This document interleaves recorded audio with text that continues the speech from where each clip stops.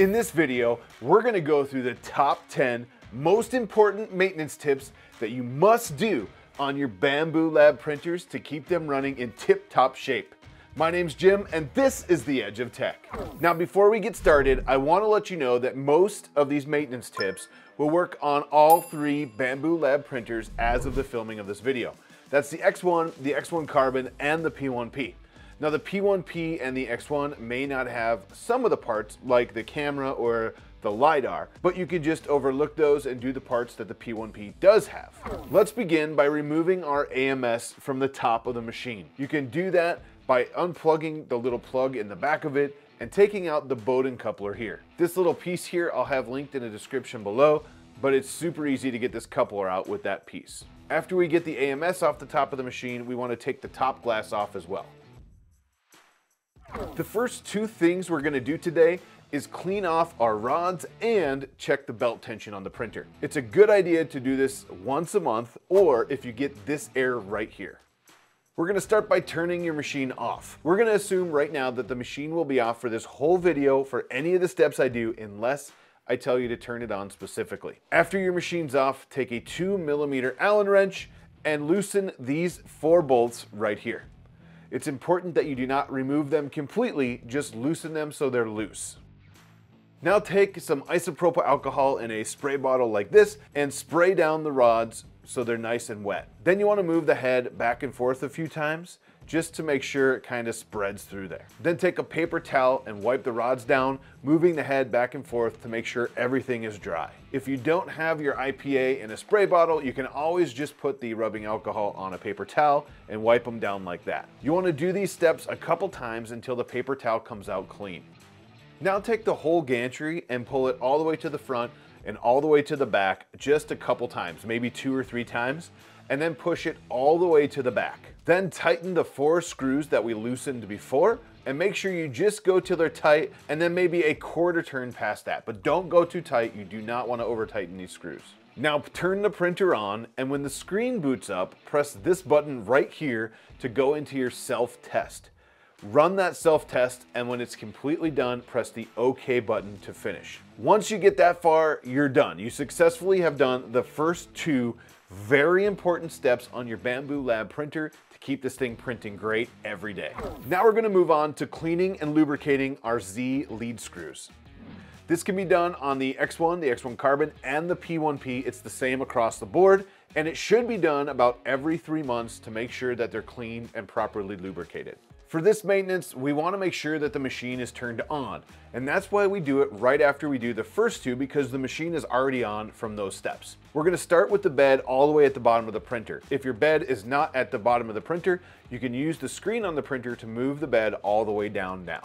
Now take a paper towel and put a very thin coat of IPA on it. Then run it up and down the lead screws to make sure all of the loose debris is off and all of that gunk. You don't have to rub this too hard because you don't want the paper towel flaking off everywhere, because it'll cause more of a mess than when you started. But just make sure you do it nice and lightly up and down on that lead screw and make sure all of the extra debris is off. Any filament, any extra dust, that kind of stuff. Now take a couple of drops of this multi-use synthetic oil with PTFE and put it along each of the lead screws. You only need a couple drops on each lead screw, and a little goes a long way. You don't want to make a mess. You don't want to use too much of this. Once you do that, hit the home button on the screen of your printer, and that will allow the bed to come up, travel through the lead screw, and spread the oil nicely through that screw.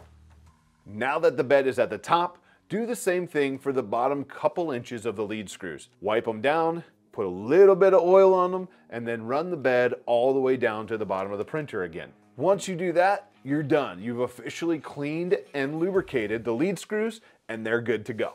There will be a link in the description to the PTFE lube that I like to use. I'll link a couple different ones, but I prefer this one because it's nice and thin and you don't have to use very much. Real quick, if you're getting value out of today's video, please smash that like button now. If you want to see more videos like this about 3D printing, lasers, and CNC, please consider hitting that subscribe button if you haven't done that already. It really helps spread this video farther out into the community, and it really helps the channel on the way to 100,000 subscribers this year. Thank you so much for smashing that subscribe button. Now back to it. I just did that whole thing with the bottle there, dang it.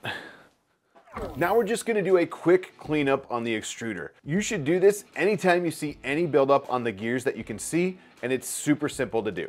We're gonna begin by pulling the front cover of the hot end off just like this. Now we're gonna take a can of compressed air and just spray it in the extruder wherever you can get in there and just blow everything right out of there. If you want extra credit, you can actually take the extruder out of the machine and blow it off from all angles that way. But if you do it with the extruder in the machine enough and consistently, you shouldn't have to take that extruder out until it's finally time to replace it. Once you blow it out and it looks clean, you're done and your extruder's good to go. Another super fast maintenance to do on these is cleaning out the fans. If you have an X1 carbon, you have the big fan on the side and your hot end fans. If you have an X1 or a P1P, you have your hot end fans unless you added that big fan on the side. But it's super simple. Grab the canned air we used before and spray out the fans really well. You want to make sure your machine is not on for this like we talked about earlier because it could damage the fans if they're spinning and you hit them with that canned air. But after you blow them all out, you're done. You cleaned out the fans and you're good to go. And I would do this about once a month to keep them nice and clean. If you have the X1 carbon, you want to make sure you keep that LiDAR lens clean as well. You want to do this about once a month unless you're consistently running ABS. If you're doing that, you probably want to do this every 3 to 5 days because it can really fog up the lens and you don't want that to happen. Since the cover is already off the hot end from the last step, this is a perfect time to do this if you have the X1 carbon. All you have to do is take a Q-tip, throw some isopropyl alcohol or IPA on it so it's nice and coated. Then what you want to do is just go in and gently clean the lens of the LiDAR, spinning your Q-tip round and round until it's nice and clean. Once it looks clean and there's nothing else coming off onto your Q-tip, then you're done. Your LiDAR is effectively cleaned, and at this point, you can put the cover back on the hot end like this. Since we have the Q-tip and the isopropyl alcohol or IPA out, this is a perfect time to do the next step, and that's clean the camera. This can be done on the X1, the X1 carbon, and the P1P as long as you have the camera, so you can do this across all three. It's super easy, and we're gonna do it the same way we did the LiDAR lens. We're gonna flip the Q-tip around to the dry side, get some isopropyl alcohol on there, and wipe that lens down so it's nice and clean. And again, I like to rotate that Q-tip around so it's kind of using different parts of the Q-tip to get it clean. Once you're done with that, it's done. That was super fast, it's simple, it takes like 5 seconds. And this should actually be done about once a month. Next on the list is the filament cutter.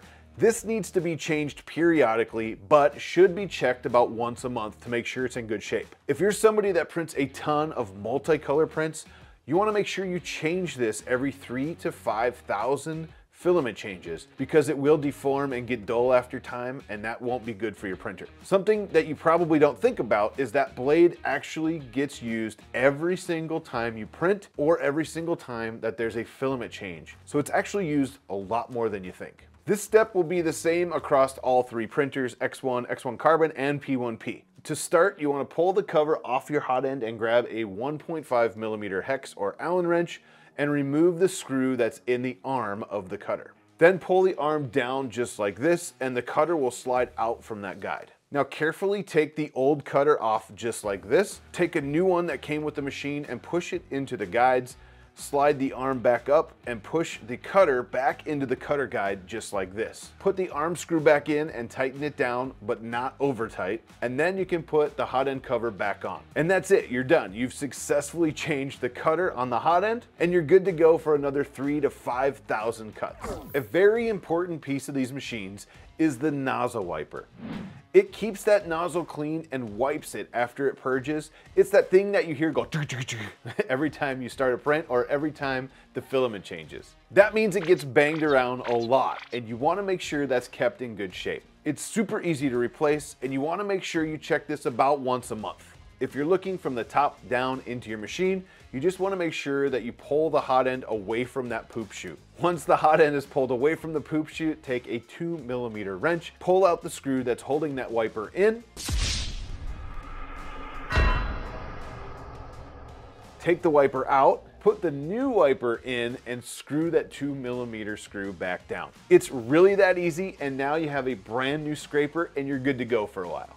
And don't forget, most of the printers came with I think 2 of the cutters, and 3 of the wipers. So you're set for a while on these parts because Bambu Lab already gave them to you. Another thing you should do if you have the X1 Carbon is check the carbon air filter.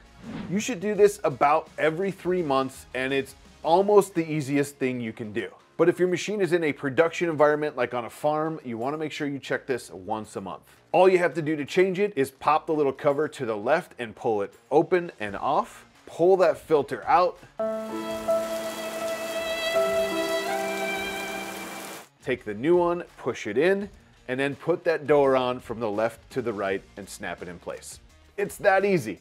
It literally takes 30 seconds to do, and you're good to go for like 3 months in a normal use or 1 month in production. And you have to get those filters from Bambu Lab because they don't send one with the machine, but that's okay. It's a consumable and it's super easy to order. Last but not least, we're gonna replace the desiccant that came in our AMS, if you have an AMS. You should be checking this about once a week, and if you notice that desiccant has turned colors, with the stock packages, I believe they turned yellow, then you want to change it. I like to use the little basket that I showed in this video right here because I can use loose desiccant and just swap it out when I need to. To do this, all you have to do is take all of the filament rolls that you have in the AMS out, pop the little doors off of where the desiccant goes, take the desiccant out, put the new desiccant in, close those doors, and you're done. For extra credit, grab a vacuum and vacuum out the inside of that AMS really good to make sure there's no dust or debris in there, and then you're ready to put the rolls of filament back in and start printing. At this time, all you have to do is put your glass back on top of the printer, if you have glass, and the AMS back on top of that, and don't forget to plug your AMS back in. And that's it. That was the top 10 most important maintenance tips for your Bambu Lab printers to keep them printing like they came out of the box on day one. If you want some really cool upgrades now for your machine, check this video out.